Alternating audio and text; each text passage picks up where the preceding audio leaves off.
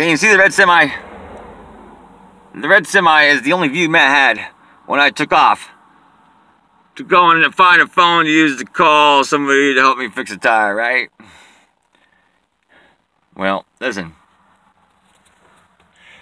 God is, think of him as a jacket. You wear him when it's cold.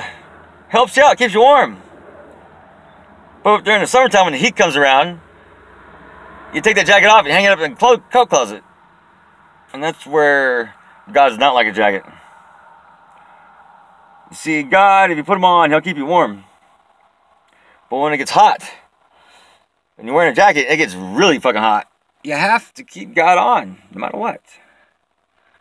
Don't just keep that God jacket on you, no matter how hot or cold it gets. He'll take care of you. How, you may ask? We blew a tire, me and Matthew here, my uncle.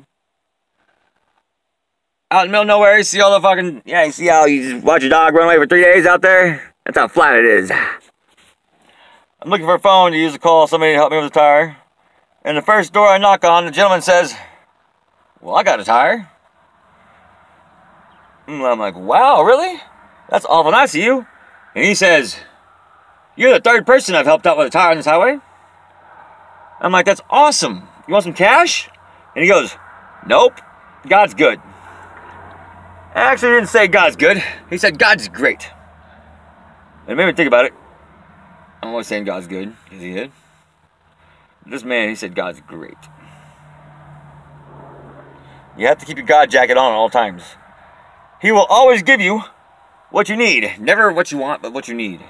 And remember, if you don't think it's what you need or not enough of what you need, he only gives you what you can handle. He never gives you more than what you can handle. He only gives you what you need. He doesn't give you what you want. Which technically is what I want because I need it.